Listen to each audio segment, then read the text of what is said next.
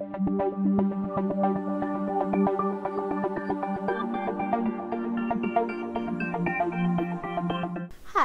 welcome to module number 1, which is focusing on the parts of speech.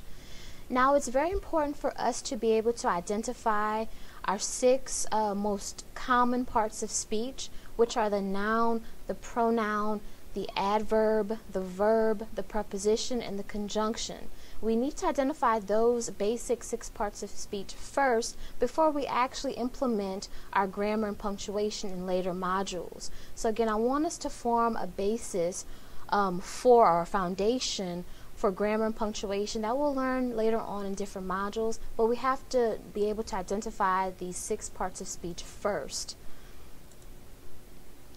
So again, our first module will cover the parts of speech. Now in this particular module, I have 3 different lessons that go under this one, and this particular lesson will be focusing on the first 2 parts of speech, which are the noun and the pronoun. And like I mentioned just a few seconds ago, we have 6 major parts of speech that this particular module will focus on: the noun, the pronoun, the verb, adverb, preposition, and conjunction. Now we're going to start with part of speech number 1, which is the noun. Before we start identifying nouns and sentences or word groups, we need to learn or know what a noun is with a basic definition. So we can say a noun is a word that names something, whether that something is a person, a place or thing, or it can be an actual idea, something we can't see or physically touch. And also, a noun can function as a subject in a sentence, an object in a sentence, or as a possessive in a sentence or word group. So let's talk about the 3 functions of a noun, which I just mentioned in the previous slide for you. Our first function of a noun is it can function as the subject of a sentence. Let's look at an example, a sentence that I have here. Ted lifts weights. Now in the next module, you will actually learn how to pick out subjects and verbs in sentences. However, I want to give you kind of a little first glimpse into what the subject of sentences are in sentences. So let's look at the sentence, Ted lifts weights. We have our verb lifts as our verb. Who or what lifts? We have to ask that question to find our subject of the sentence. In this case, our answer is Ted. Ted lifts weights. Therefore, Ted is the subject of the sentence, the first function of a noun. And obviously, Ted is a person, therefore he is a noun functioning as the subject of the sentence. Now, our second function of a noun is functioning as the object in a sentence. Our example here, the same example, the same subject as an example in the first one is Ted. So we're going to keep using Ted for the 3 functions. So our example as Ted is the object is, the coach trained Ted. Who did the coach train? Ted. Therefore, Ted is the object of the sentence. Who received the coaching? And we'll learn about direct objects and action verbs in another module in this course. And our third function of a noun in the sentence is serving as the possessive in the sentence. Ted's coach always arrives early. Whose coach always arrives early? The answer is Ted's coach. So Ted is a noun, obviously that's a person, and is showing ownership of the coach. Whose coach is it? It's Ted. Now we have 4 types of nouns. Again, that's our first part of speech that we need to familiarize ourselves with and be able to identify in a sentence or word group. So our first type of noun is the common noun. It names something general, not specific, and it is not capitalized.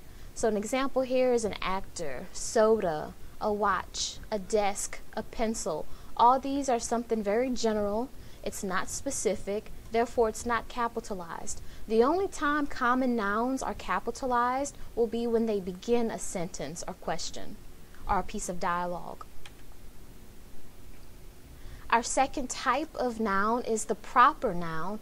Now this one is the opposite of the first noun, we went over the common noun. A proper noun will name something specific, and it is always capitalized, whether it's at the beginning of the sentence or the middle or the end. So proper nouns are always going to be capitalized, unlike your common nouns.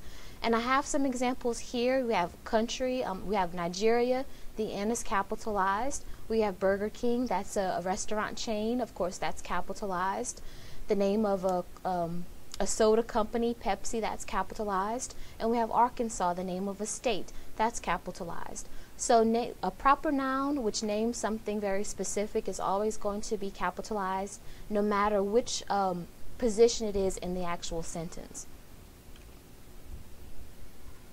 Now our third type of noun is the concrete noun. Now these are some things that we can actually see and physically touch. So these are going to be visible to us, and we can touch them and feel them. We have some examples here. A car you can physically see and touch. That's a concrete noun. A friend, you can physically see and touch that person. That's a concrete noun. A dog, a house, and a door. These are all things that you can actually physically see and touch. Okay, you can use your eyes and your hands to see and touch it. So these are concrete nouns. Then our last type of noun is the abstract noun. Now that's the opposite of our third type of noun we just covered. Abstract nouns are things that we cannot see or touch. So in other words, an abstract noun is something that we think about. It's an idea. Okay, example here, justice. We can actually see or physically touch justice. That's an idea. So that's an abstract noun. Honesty, friendship, loyalty. We can actually touch somewhere. We can't touch loyalty somewhere. That's an idea. We can't touch honesty. We can't physically put our hands on honesty.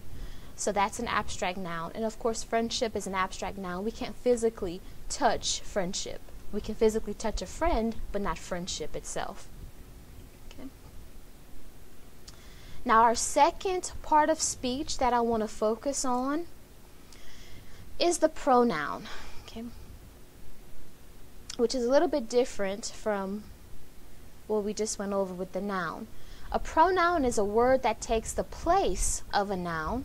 It can be used as the subject of a sentence, the object, or the possessive of the sentence.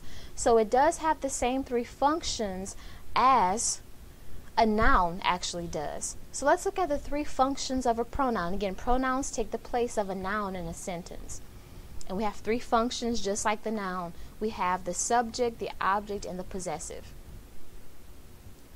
So our first function of a pronoun is acting as the subject of the sentence, and we have a sentence example here, and it will look familiar to you because I'm going to use the same examples. I'm just going to change the actual proper name, which we had Ted in the first example for nouns, and now I'm going to change his name into a pronoun. So you will see these sentences from the previous examples.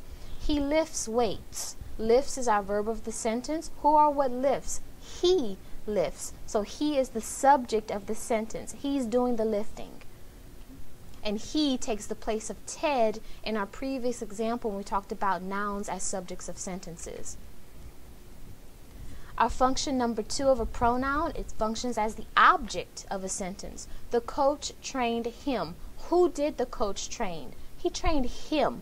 So him is the object pronoun that took the place of Ted in our previous sentence from nouns. Then our third function of a pronoun is serving as the possessive. His coach always arrives early. Whose coach always arrives early? His is the pronoun that's taking possession of the coach, and that the his in this sentence takes the place of Ted's that we talked about in the previous example when we talked about nouns and sentences. Okay. Now I do want to give you a list of common pronouns so that you can kind of keep in your memory bank, store it in your minds now. Starts with I and it ends with what. So these are just a list of common pronouns for your own personal use so that you can start familiarizing yourselves with these pronouns or these words so that you know that when they're in a sentence or a word group you can say, oh, I know you is a pronoun, a second person pronoun. So as you can see, we talked about our first two parts of speech in writing, which are the noun and the pronoun. Okay, now the next lessons in these modules will cover verbs and adverbs, as well as prepositions and conjunctions, because again, we have to familiarize ourselves and be able to identify the basic common parts of speech before we can get into more complex sentences, and before we can actually start picking out subjects and verbs and sentences and making compound and complex sentences. So we have to get our foundation first.